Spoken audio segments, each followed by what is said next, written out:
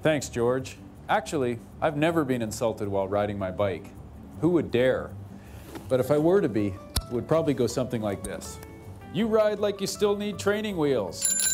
The funny thing about this one is I sometimes get this from other cyclists, especially those bike courier types. Well, you know what? Mad Max on 2 wheels? I like to arrive alive.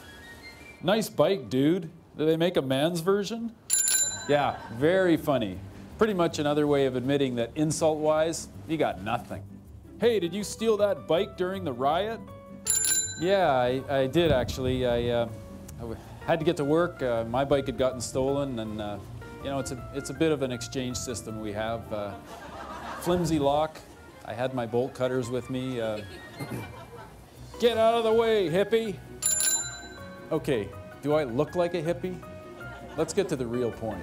Why don't you just follow me for a while, and when you run out of gas, I'll help push your car to the gas station, where you could drop $150 in your tank, smart guy.